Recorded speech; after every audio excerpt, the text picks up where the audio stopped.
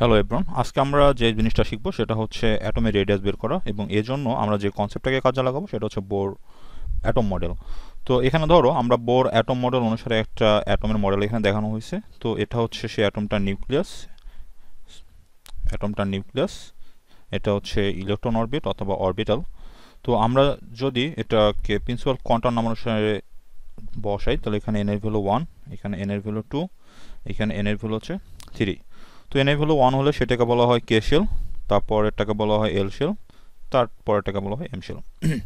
তো দেখো, নিউক্লিয়াস থেকে একটা অ্যাটমিক অরবিটালের দূরত্ব যত বাড়তেছে, অ্যাটমের রেডিয়াস তত বাড়তেছে।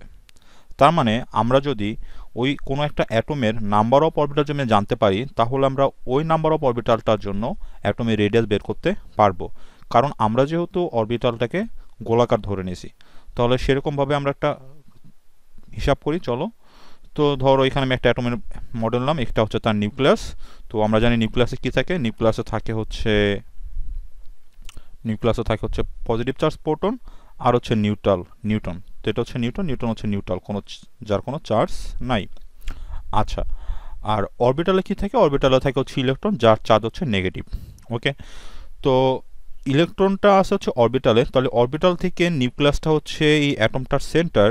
তাহলে যদি সেন্টার হয়ে থাকে, তাহলে নিউক্লিয়াস থেকে অ্যাটমের ইলেকট্রনের যে ডিস্টেন্স, সেটা হচ্ছে তার রেডিয়াসের সমান, অর্থাৎ আর। আচ্ছা, এখন নিউক্লিয়াসটা যেহেতু পজিটিভ চার্জ প্রোটন আছে এখানে, এই পজিটিভ চার্জ প্রোটন আর নেগেটিভ চার্জ ইলেকট্রনের মধ্যে একটা অ্যাট্রাকশন হবে। কারণ আমরা জানি একটা অ্যাটমে number of electron R number of proton হচ্ছে সেম, তার মানে same number of positive charge same number of negative চার্জের মধ্যে অ্যাট্রাকশন হবে। তো আমরা যদি ধরে নেই যে ইলেকট্রনের চার্জ আমরা সবাই জানি সেটা হচ্ছে 1.6 ইন্টু 10⁻⁻19 কুলম্ব, অ্যান্ড প্রোটনের চার্জটা আমরা সবাই জানি সেটা হচ্ছে 1.6 ইন্টু 10⁻19 কুলম্ব। কিন্তু ইলেকট্রনের চার্জটা নেগেটিভ, প্রোটনের চার্জ হচ্ছে পজিটিভ। ওকে, এই তো এইখানে যে এটাকে আমরা ইলেকট্রন ধরলাম, তাহলে ওর চার্জ আমরাও জানি, প্রোটনের চার্জটাও আমরা জানি। তো আমরা যদি চার্জের সাইনটাকে ইভালুয়েট করি, অর্থাৎ একে বাদ দিয়ে দিই, তাহলে এইখানে যে অ্যাট্রাকশন ফোর্স কুলম্বের ল অনুসারে, তো কুলম্বের লটা কি আমরা সবাই জানি, সেটা হচ্ছে F equal to C into কিউ1 কিউ2 R square. তো এইখানে দেখো, আমরা এই চার্জটাকে ধরতে পারি কিউ1, অর্থাৎ ইলেকট্রনের চার্জটাকে ধরতে পারি কিউ1, আর প্রোটনের চার্জটাকে ধরতে পারি কিউ2, যেটাকে আমরা এখানে ই দ্বারা প্রকাশ করব। এটাও ই। তাহলে এইখানে যে অ্যাট্রাকশন ফোর্স, সেই ফোর্সের ভ্যালুটা কত হবে, সেই ফোর্সের ভ্যালুটা আমরা ধরলাম সেটা F1, সেই ফোর্সের ভ্যালুটা হবে ই into E divide by R square. এবং এইখানে একটা কনস্ট্যান্ট সাইন যেটা হচ্ছে জেড, এখানে জেডটা হচ্ছে অ্যাটমিক নাম্বার বা ভর সংখ্যা, অ্যাটমিক নাম্বার। ওকে, এখন দেখো, এই ইলেকট্রন আর প্রোটনের মধ্যে যে চার্জটা, সেটা কিন্তু এই অ্যাটমের নিউক্লিয়াস বরাবর, অর্থাৎ নিউক্লিয়াসটা চাচ্ছে ইলেকট্রনটা নিজের দিকে আকর্ষণ করে চলে আসতে, কিন্তু ইলেকট্রনটা কিন্তু নিউক্লিয়াসে পড়ে যাচ্ছে না, অর্থাৎ এটা একটা স্টেবল স্ট্রাকচার। যেহেতু ইলেকট্রন আর প্রোটনের মধ্যকার যে আকর্ষণ বল সেটা নিউক্লিয়াস বরাবর, যার কারণে এই বলটাকে আমরা বলতে পারি সেন্টিপিটাল ফোর্স।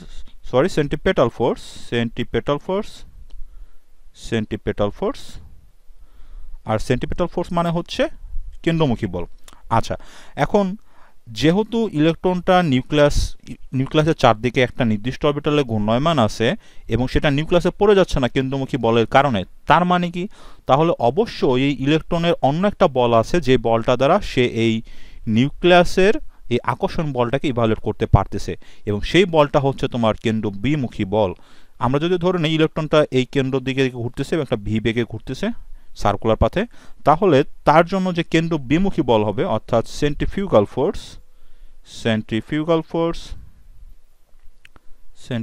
ফোর্স, এবং সেটা আমরা সবাই জানি, সেটা হচ্ছে mv স্কোয়ার বাই আর। আর এখানে এমটা হচ্ছে ইলেকট্রনের ম্যাস, এম হচ্ছে ম্যাস অফ দ্য ইলেকট্রন, আর এখানে আরটা হচ্ছে নিউক্লিয়াস থেকে এই ইলেকট্রনের দূরত্ব। তাহলে এটা যেহেতু একটা স্টেবল স্ট্রাকচার, তাহলে আমরা এই বলটার নাম দিলাম হচ্ছে F2। সো এখানে আমরা লিখতে পারি as the structure is stable, তার মানে এই F1 বল আর F2 বলটা অবশ্যই সমান।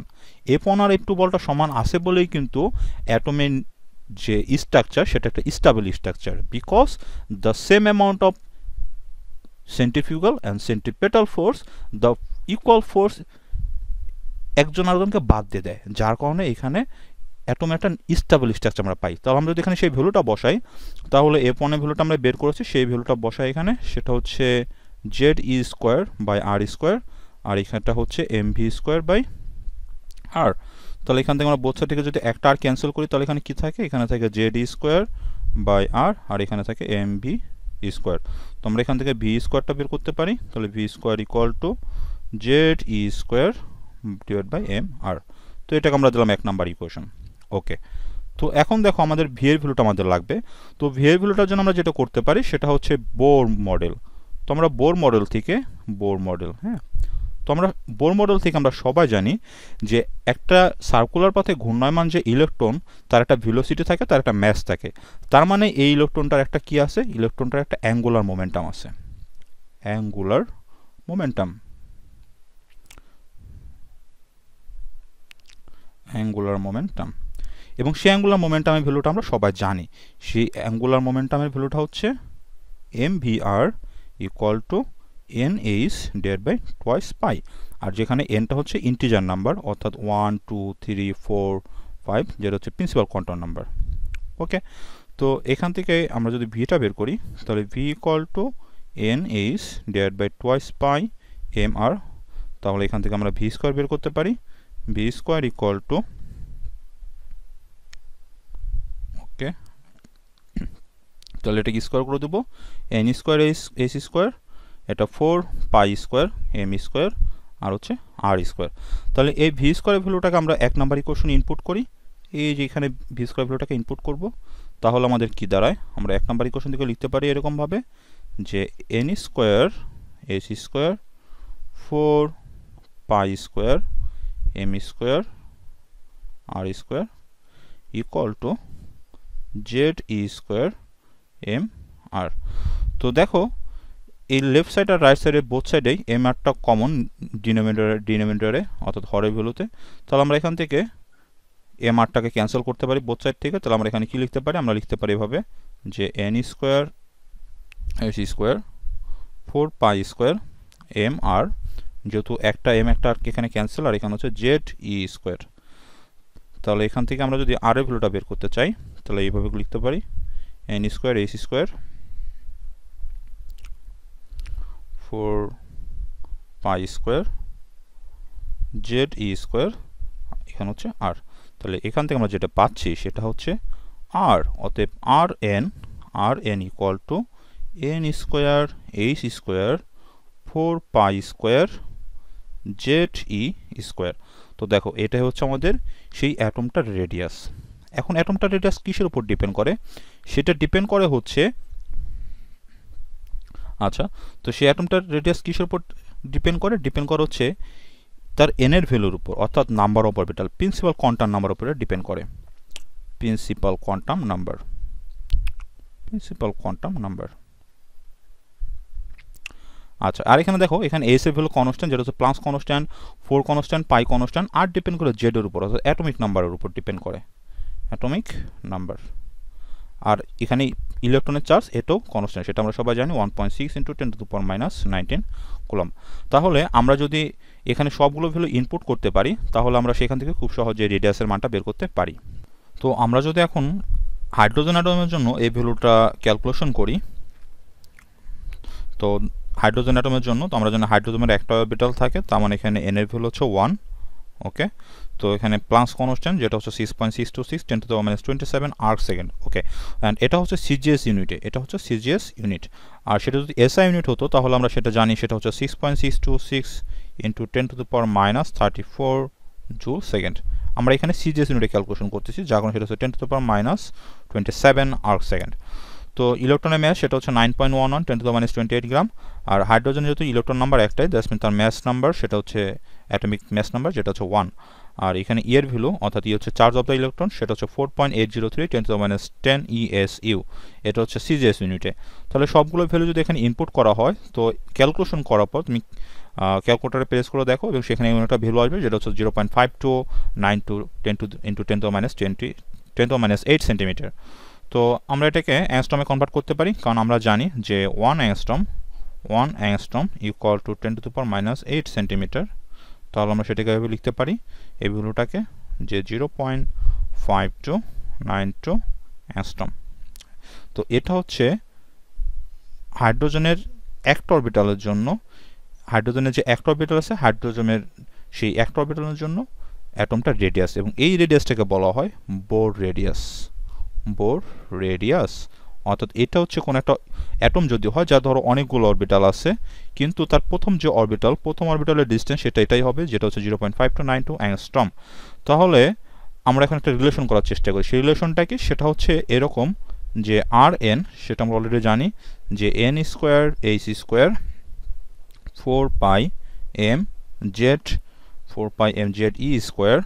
তো এখানে দেখো সেই ইকুয়েশনটা আমাদের 4 পাই square M Z E square. ওকে, সো 4 পাই square M Z E square. তো এটা হচ্ছে এন নাম্বার অরবিটালের জন্য। আর প্রথম অরবিটালের জন্য অর্থাৎ আর ওয়ানের জন্য সেটা কত, সেটা হচ্ছে এন স্কোয়ার এইচ স্কোয়ার 4 পাই square M Z E square. তো এখানে এন এর ভ্যালু তো 1, তার আমরা এটাকে কীভাবে লিখতে পারি, এইচ স্কোয়ার 4 পাই square M Z E square, কারণ এখানে এন এর ভ্যালু হচ্ছে 1। তাহলে আমরা যদি এখন এই ভ্যালু দুটাকে একটু রেশিও করি, তাহলে আমরা এরকম একটা ভ্যালু পাবো, এন স্কোয়ার এইচ স্কোয়ার 4 পাই square M Z E square into হচ্ছে divide by R one, that's mean it is the reciprocal, অর্থাৎ আর ওয়ানের ভ্যালুটা ভাগ করা মানে হচ্ছে এখানে নিউমিনেটর ডিনোমিনেটর চেঞ্জ হয়ে যাওয়া। তার মানে নিউমিনেটর এখানে চলে আসবে 4 পাই square M Z E square. আমি এটা বলতে চাচ্ছি যে এখানে যে ডিনোমিনেটর আছে সেটাকে রেসিপ্রোকাল করলে এটা হয়ে যাবে উপরে, আর এখানে যে ডিনোমিনেটর আছে সেটা চলে আসবে নিচে। তার মানে এটা হবে হচ্ছে এন স্কোয়ার এইচ স্কোয়ার, এটা হচ্ছে এই যে এইচ স্কোয়ার। ওকে, তো এখন দেখো সবগুলো ভ্যালু কিন্তু এখানে ক্যান্সেল আউট হয়ে যাবে। তো এইচ স্কোয়ার ক্যান্সেল আউট, এই ভ্যালুটা ক্যান্সেল আউট। তাহলে এখানে কি থাকে, এখানে শুধু থাকে এন স্কোয়ার। তাহলে আমরা এখান থেকে লিখতে পারি যে আর N divide by R one into equal to N square. এখন আমরা তো আর ওয়ানের ভ্যালু জানি, তাহলে আমরা এখান থেকে খুব সহজে আর এন ইকুয়াল টু কি ক্রস মাল্টিপ্লিকেশন করো আর ওয়ান এন স্কোয়ার, এবং সেটা হচ্ছে 0.5292 অ্যাংস্ট্রম। ওকে, তাহলে অ্যাংস্ট্রম ইন্টু হচ্ছে এন স্কোয়ার। ওকে, তো এটা হচ্ছে একটা ফর্মুলা। তার মানে আমাদের যদি এখন অরবিটাল নাম্বার বলে দেয়, প্রিন্সিপাল কোয়ান্টাম নাম্বার যদি বলে দেয়, তাহলে আমরা কিন্তু খুব সহজেই সেই অ্যাটমটার জন্য অ্যাটমিক রেডিয়াস বের করতে পারবো। এবং এই কোশ্চেনগুলো এমসিকিউতে খুব আসে। যেমন তোমাকে যদি বলা হয় যে যখন এন এর ভ্যালু 3 তখন আর এর ভ্যালু কত হবে, অর্থাৎ অ্যাটমটার রেডিয়াস কত হবে, তখন খুব সহজে এটা করা যাবে। তাহলে আর 3, তাহলে আমরা ফার্স্টটার জন্য কত 0.5292 ইন্টু হচ্ছে এখানে 3 স্কোয়ার মানে হচ্ছে 9, তার মানে 0.5292 ইন্টু হচ্ছে 9, দ্যাটস মিন বোর্ড রেডিয়াস থেকে 9 টাইমস বেশি। যদি বলা হয় আর এর ভ্যালু 2, তখন আমি কীভাবে বের করতে পারবো, ঠিক একই হবে, এখানে জাস্ট 0.5292 ইন্টু হচ্ছে 2 স্কোয়ার, তার মানে এখানে 4 টাইমস বেশি হবে, 0.5292 ইন্টু 4। তার মানে আমি যদি, যেহেতু আমরা অ্যাটমিক বোর্ড রেডিয়াসটা অর্থাৎ ফার্স্ট অরবিটালের জন্য রেডিয়াসটা ক্যালকুলেশন করতে পারছি, তাহলে আমরা অন্য যে কোনো অরবিটালের জন্য সেটা ক্যালকুলেশন করতে পারবো। যার কারণে এই কোশ্চেনটা মনে রাখা খুব বেশি জরুরি। তাহলে আমি সামারাইজ করি, আজকে আমরা শিখলাম যে কিভাবে একটা অ্যাটমের রেডিয়াস বের করা যায়, এবং সেখানে আমি জাস্ট প্রথমে কনসেপ্ট ইউজ করছি, সেটা হচ্ছে সেন্ট্রিপেটাল ফোর্স আর সেন্ট্রিফিউগাল ফোর্স। তাহলে আমরা জানি একটা অ্যাটমের জন্য centripetal force centrifugal force equal থাকে। তাহলে সেই কোশ্চেনটাকে আমরা ইকুয়াল করে এখানে ভি এর ভ্যালুটা বের করেছি ভি স্কোয়ার, এবং ভি স্কোয়ার ভ্যালুটা আমরা বের করেছি হচ্ছে বোর মডেলের অ্যাঙ্গুলার মোমেন্টাম থেকে। সেই অ্যাঙ্গুলার মোমেন্টামের ভ্যালুটা ইনপুট করেছি, আর এর ভ্যালুটা বের করছি। তো সেটাই হচ্ছে আমাদের desired radius of the atom. তো আমরা আর এর ভ্যালু থেকে পরীক্ষা যে কোনো কোশ্চেন যদি থাকে এবং সেই কোশ্চেন যদি এন এর ভ্যালু আর জেড এর ভ্যালু দেওয়া থাকে, তাহলে আমরা সেখান থেকে খুব সহজেই ওই অ্যাটমটা রেডিয়াস বের করতে পারি। So thank you.